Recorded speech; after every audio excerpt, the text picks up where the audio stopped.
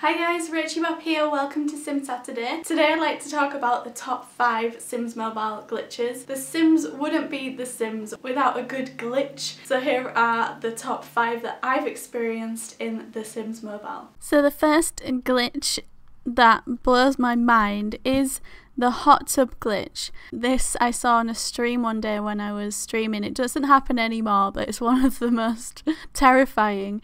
You basically, when you get in a hot tub, your sim expands and expands until they become the full screen. It's really, really freaky. The second is one that's happening right now.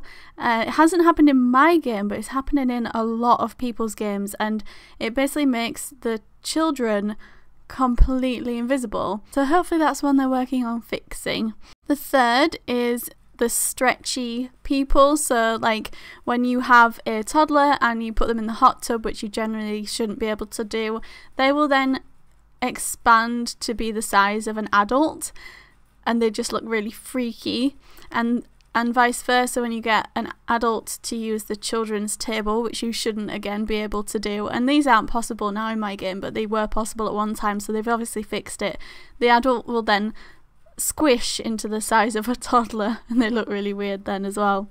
The fourth is I have a cake that I got as part of the cooking hobby back in the day, and I cannot take it away from my game. It says it can't go in storage.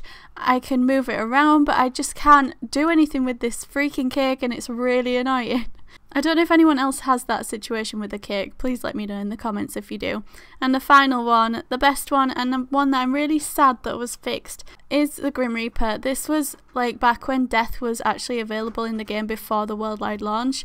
We had the Grim Reaper would come and collect your Sims, and he stayed in my game for pretty much a year until they must have fixed that with some kind of patch, and now he's disappeared, and I kind of miss him just hanging around eating apples from the fridge and stuff. If you've experienced any Sims Mobile glitches, let us know in the comments, I'm sure you have.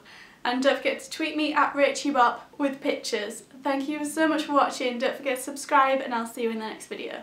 Bye!